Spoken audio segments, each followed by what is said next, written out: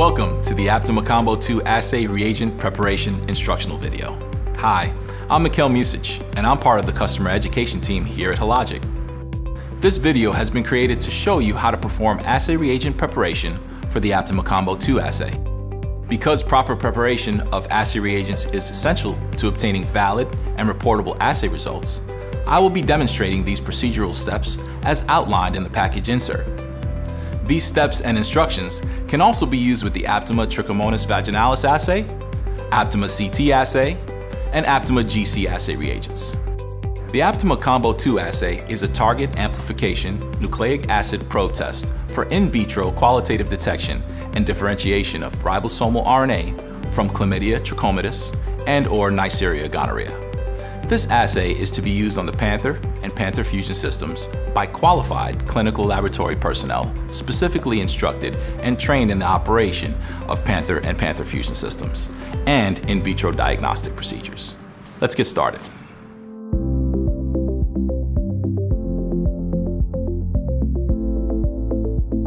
Follow universal precautions when performing all maintenance activities on the system. Always wear personal protective equipment, including a laboratory coat, gloves, and eye protection.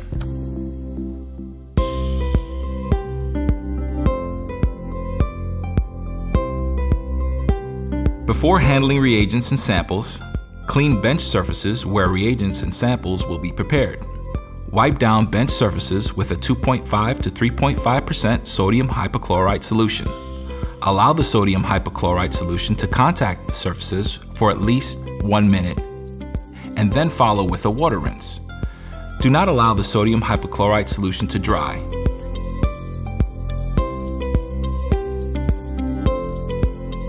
It is best practice to cover the bench surfaces with clean and absorbent laboratory bench covers.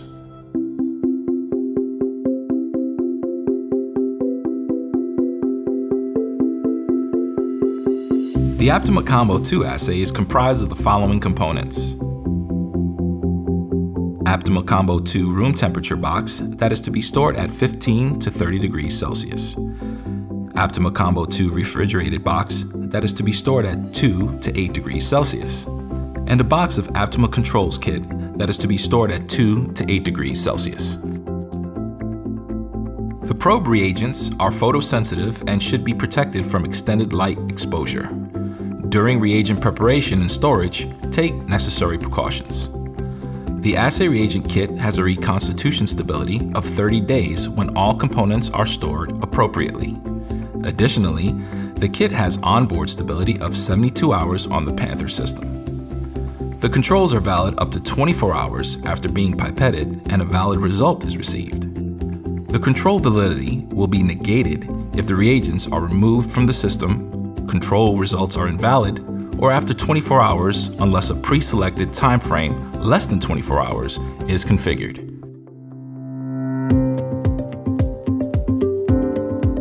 Check that the lot numbers on both boxes match and that the expiration dates are valid.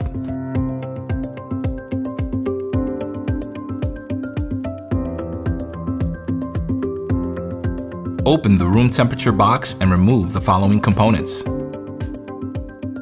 the master lot barcode sheet, reconstitution collars, target captured reagent bottle, also referred to as TCR, selection reagent bottle, amplification,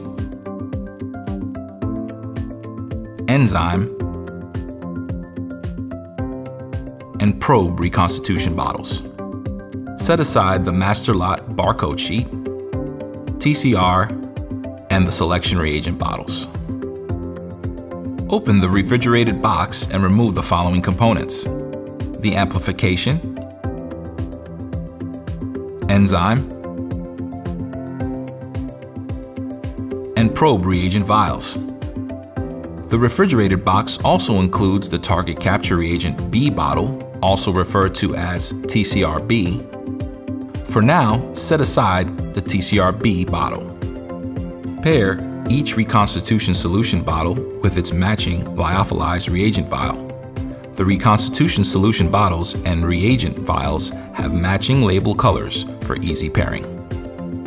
Check that the lot numbers on the bottles and vials match the lot numbers on the master lot barcode sheet to ensure that the appropriate reagents are paired.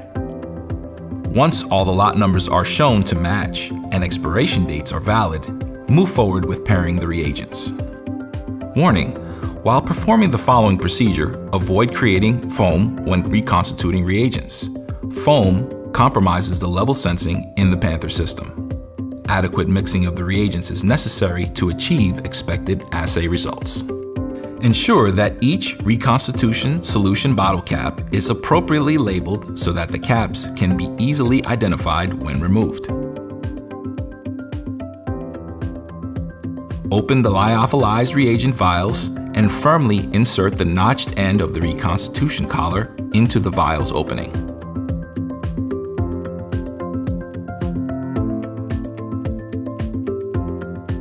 Open the matching reconstitution solution bottle on the bench, setting the cap on a clean, covered work surface. Then firmly insert the other end of the reconstitution collar into the bottle opening. It is best to prepare one reconstitution bottle at a time. Slowly invert the assembled bottles. Allow the solution to drain from the bottle into the glass vial. Thoroughly mix the solution in the glass vial by swirling.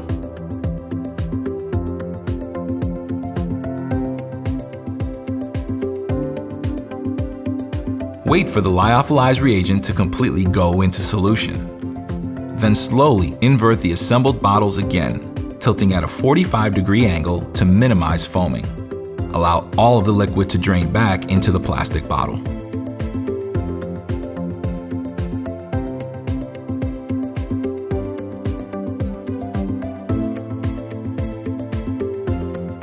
Remove the reconstitution collar and glass vial.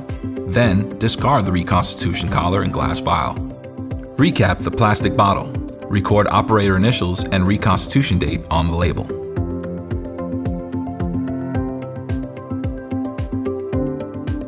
As an option, additional mixing of the amplification, enzyme, and probe reagents using a tube rocker is allowed. The reagents may be mixed by placing the recapped plastic bottle on a tube rocker set to 20 RPM or equivalent for a minimum of 5 minutes. Pair the TCR and TCRB bottles. Check that the lot numbers on the bottles match the lot numbers on the master lot barcode sheet to ensure that the appropriate reagents are paired. First, open the TCR bottle. Set the cap on a clean, covered work surface. Then, open the TCRB bottle and pour the entire contents into the bottle of TCR. Expect a small amount of liquid to remain in the TCRB bottle. Cap the bottle of TCR and gently swirl the solution to mix the contents. Avoid creating foam during this step. Record the operator initials and current date on the label. Recap the TCRB bottle and discard. Locate your selection reagent bottle. Check that the lot number on the selection reagent bottle matches the lot number on the master lot barcode sheet. Record operator initials and the current date on the label.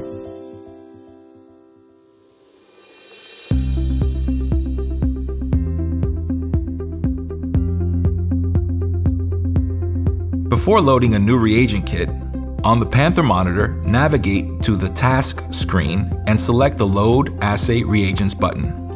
At the bottom of the screen, select the New/Activate Lot button. A New/Activate Master Lot window opens. Using the handheld barcode scanner, scan the master lot barcode on the master lot barcode sheet. The lot number of the new master lot populates the master lot barcode text box. The window expands if the master lot barcode is new to the system. If the master lot has already been registered, a message, "Master lot is already registered," will be displayed on the screen. No other actions are needed to register the kit. Press Cancel to continue. Now the assay reagent kit is ready to be loaded onto the Panther system.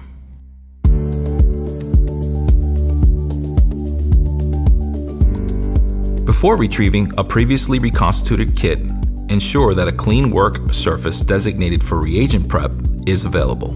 Previously reconstituted amplification, enzyme, and probe reagents must reach room temperature, 15 to 30 degrees Celsius, prior to loading onto the Panther system. As an option, the reagents may be brought to room temperature by placing the reconstituted amplification, enzyme, and probe reagents on a tube rocker set to 20 RPM or equivalent for a minimum of 25 minutes. If reconstituted probe reagent contains precipitate that does not return to solution at room temperature, heat the cap bottle at a temperature that does not exceed 62 degrees Celsius for 1 to 2 minutes. After this heat step, the probe reagent may be used even if residual precipitate remains. Mix probe reagent by inversion, being careful not to induce foam prior to loading onto the system. Do not top off reagent bottles. The Panther system will recognize and reject bottles that have been topped off. Adequate mixing of the reagents is necessary to achieve expected assay results.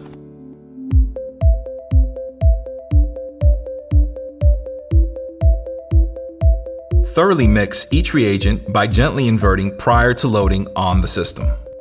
Avoid creating foam during inversion of reagents. This step is not required if reagents are loaded onto the system directly after mixing on the tube rocker.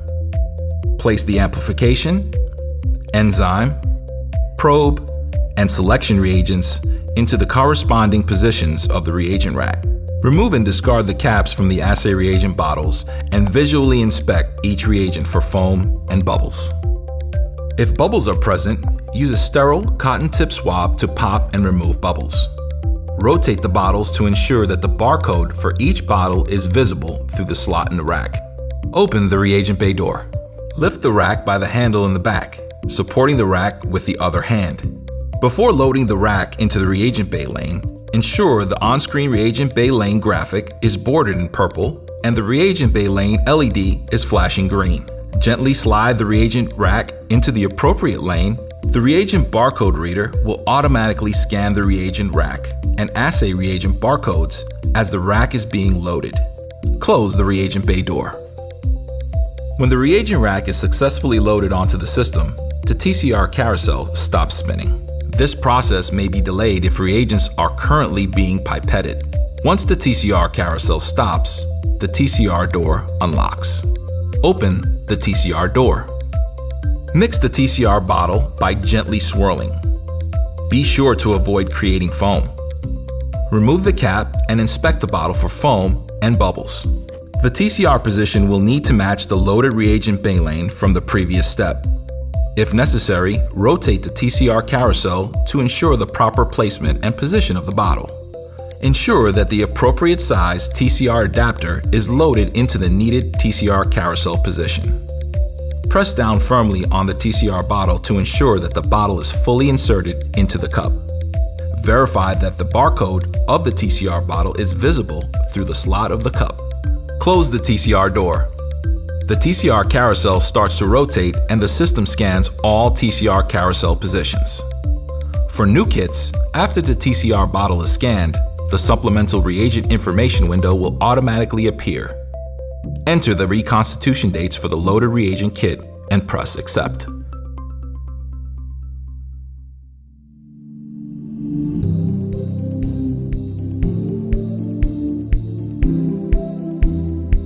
The assay reagent kit can be unloaded from the system whenever the kit is not actively involved in assay processing, as indicated by the lane LED being green or off. Removing reagents that are not in use preserves assay reagent onboard stability. The assay reagent kit associated control status is invalidated when the assay reagent kit is removed from the system. To unload the assay reagent kit, open the reagent bay door. Be sure that the LED for the lane is not red. Gently slide the reagent rack out of the reagent bay lane. Once the reagent rack is unloaded, the TCR carousel will stop spinning and the TCR door will unlock. Unload the TCR bottle for the corresponding reagent kit that was unloaded. Close the TCR door. Place new caps on all the reagent bottles. Store the reagents in the appropriate storage conditions. Amplification, enzyme, and probe reagents should be stored at 2 to 8 degrees Celsius. The selection reagent should be stored in 2 to 30 degrees Celsius, and the TCR should be stored at 15 to 30 degrees Celsius. Remember, these reagents must be loaded together onto the Panther system for subsequent testing. Make sure that the room temperature and refrigerated reagents are easily identified as a set. Thank you for viewing the Aptima Combo 2 assay reagent preparation instructional video. Thank you for choosing Hologic.